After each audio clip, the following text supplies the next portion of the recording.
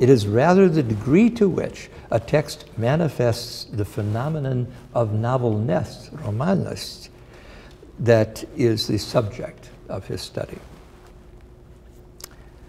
He says, every novel is a dialogized system made up of the images of languages, styles, and consciousnesses that are concrete and inseparable from language. And this is what's important. Language in the novel represents, but it itself serves as the object also of representation. This is an aspect of Bakhtin's theory that explains the importance of quasi-direct speech, or style indirect libre, free and direct discourse, dialecto reda, as a formal feature of novelistic prose. But more to the point, for our purposes, novelness is a particular take on language use. It is a function of what Bakhtin calls his metalinguistics. These diverse voices enter the novel and organize themselves within it into a structured system. This constitutes a distinguishing feature of the novel as a genre, he says. The variety of the uses to which humans have put language is the means Bakhtin chooses to study the history of consciousness understood as self-consciousness.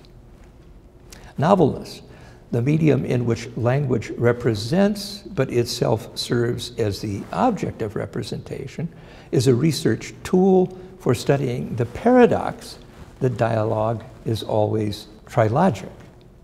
In this sense, Bakhtin is diametrically opposed to the Russian formalist's contention that poetry is the most complex manifestation of language. Insofar as the novel is the genre that most obsesses dialogue, it may claim, he argues, to being even more deeply formalized in its use of language, insofar as it is a reflection on the formal nature of language itself. That is, dialogue does two things at once. It speaks and at the same time meditates what is said. However, in order for the duality of its event to be perceived as a simultaneity, it requires a third point of view that can perceive the event of representation in both cases, while also and at the same time perceiving the difference between the act of language representing and language as it itself is the thing represented. We can see a dialogue at work that, had it a deity, would not be, as has often been said, Janus, with two faces, but rather Hecate, the Greek titan known as, to the Romans, as Trivia, and who presided over three-way crossroads.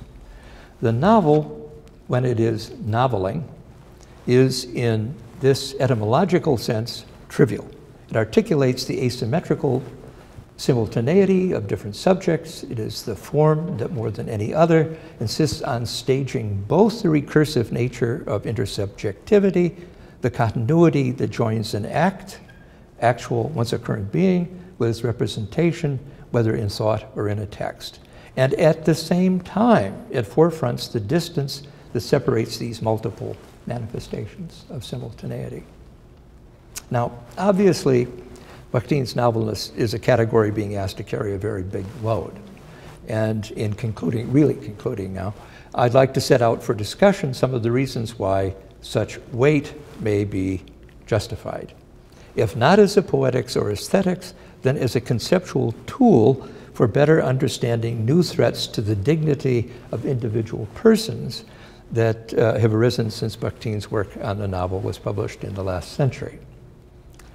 The power of numbers continues to find increasingly broader applications in a variety of technologies.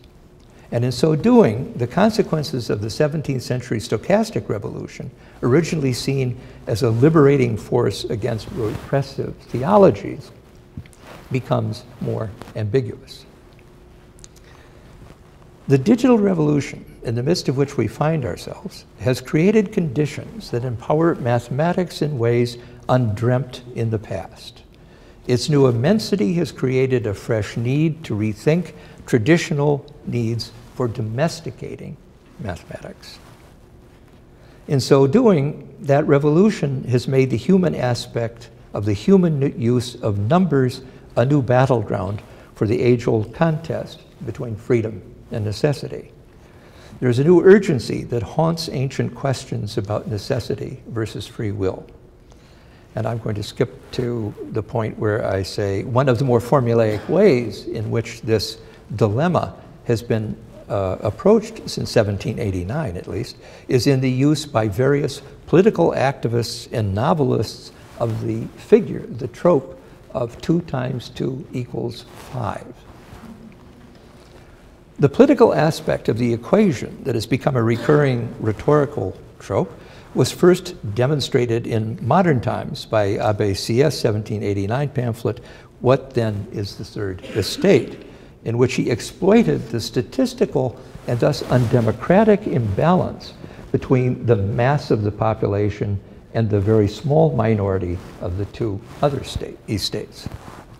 It was surely this use Victor Hugo had in mind when he employed the trope in his polemic Napoleon le Petit to challenge the voting that had brought Napoleon to power.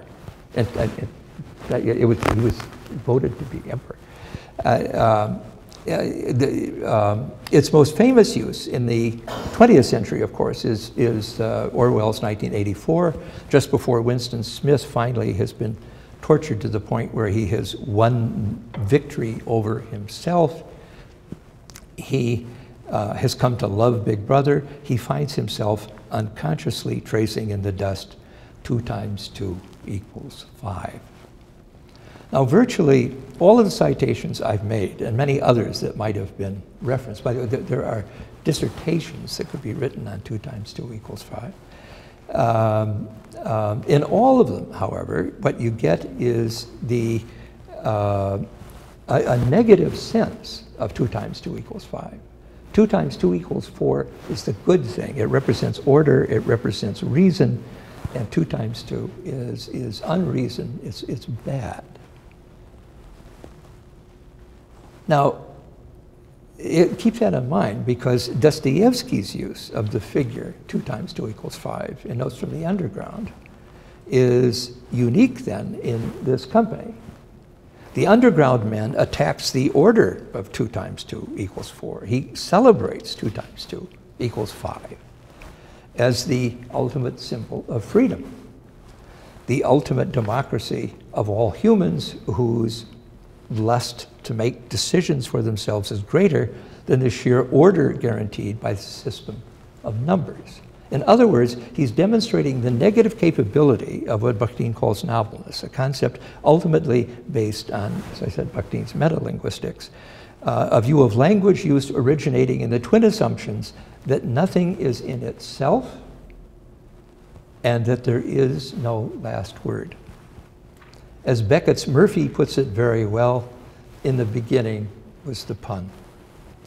It is no doubt fortuitous that the psychologist Daniel Kahneman, of immense fame now, chooses the letter K as a problem in one of his more outre experiments demonstrating what small role reasoning plays in most of our decision making. But in doing so, he reminds us that it is not now psychologists or statisticians, or perhaps least of all economists, who have most to tell us about the role of number in human decision making, but rather the novel, obsessed throughout its history as it has been with questions of how to confront the gap between freedom and necessity, liberty versus laws, Trout versus the individual, 2 times 2 equals 4 versus 2 times 2 equals 5.